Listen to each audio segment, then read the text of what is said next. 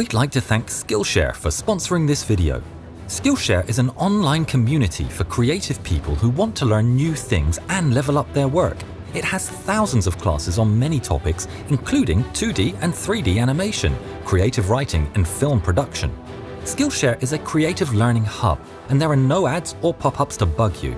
With premium classes constantly being created, there's always something new to help you in your creative journey. We loved the course Indie Filmmaking, Get the Blockbuster Look on a DIY Budget by Nguyen An Nguyen, which takes you through step by step all the processes needed to create your own blockbuster, including visual effects. Boom! Especially for Yarnhub viewers, the first 1,000 people to click the link in the description and sign up will get a free trial of premium membership.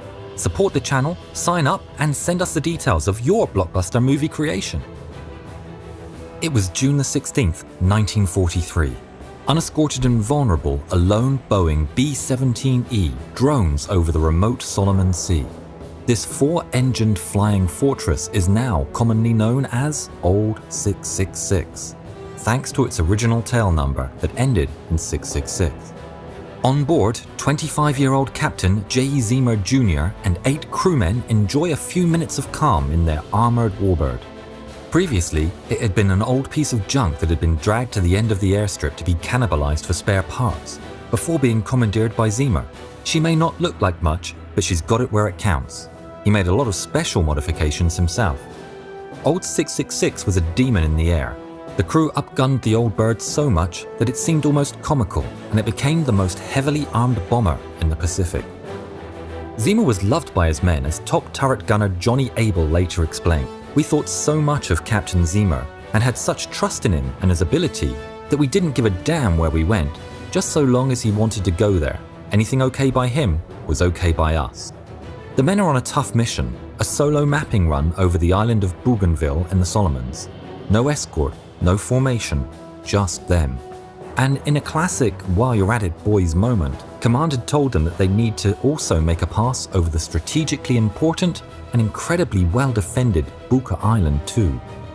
Now over Buka, the captain and crew see a dozen A6M-0s taking off from the airstrip on the island. Then, what looks like another 12 take flight.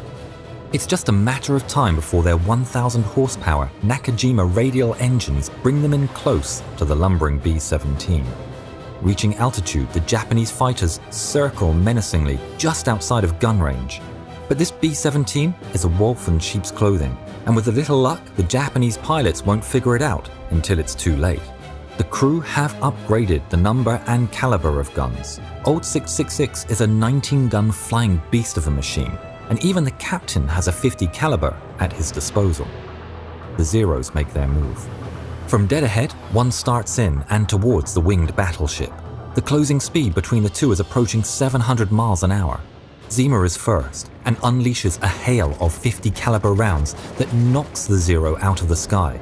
But fractions of a second later, a wall of cannon fire from another tears into the nose and cockpit. The blast and concussion send shrapnel into the arms and legs of Second Lieutenant Joseph Sarnowski. Though with incredible bravery, determination and resolve, Sarnowski crawls back to his gun and takes aim and shoots. His last act is to destroy another Zero before succumbing to his injuries. Captain Zeamer is now severely wounded in both legs, and worse yet, the rudder pedals have been destroyed. But all the while, the Zeros keep coming as the gunners blast away at anything with wings, sending turrets of high-velocity tracer rounds through the white-hot barrels and towards the enemy. Then another Zero scores a direct cannon hit on the B-17, this time destroying the instrument panel, more vital controls, and the all-important oxygen system. Dazed, bloodied, battered and fighting to stay conscious, Zeamer drops the nose and takes the 666 to just below 15,000 feet, where the crew can breathe. But the faster and more agile Zeros follow the shattered bomber down, all the while diving and strafing. The seemingly overwhelmed crew continue to battle on for nearly an hour. Time's ground to a halt, but the old Boeing and crew lumber on through the chaos. While in a last-ditch effort to bring her down once and for all, 5 Japanese pilots fan out more than 1,000 yards off the nose and make a final pass, letting loose with everything they've got. Within range, guns ablaze on both sides, they swarm at, then past the B-17, filling it with holes before finally calling off the attack. Low on fuel, the 666 manages to turn slowly west and heads for home. Just over 8 hours after the mission began, ripped open like an old sardine can, cables and wires dangling through the gaping holes in the fuselage and wings, old 666 landed back in New Guinea. Ground crews leapt into action to assist. Inside the cockpit, it's a terrible scene. Zeamer is initially pronounced dead, but to everyone's amazement, the brash young pilot still has some life left in him. But the others aren't so lucky. 6 of the 9 crewmen, including Lieutenant Sarnowski, succumbed to their injuries. Zeamer and Sarnowski are each awarded the Medal of Honor, and the remaining crew each receive a Distinguished Service Cross. Zeamer recovered from his wounds and lived a long and healthy life.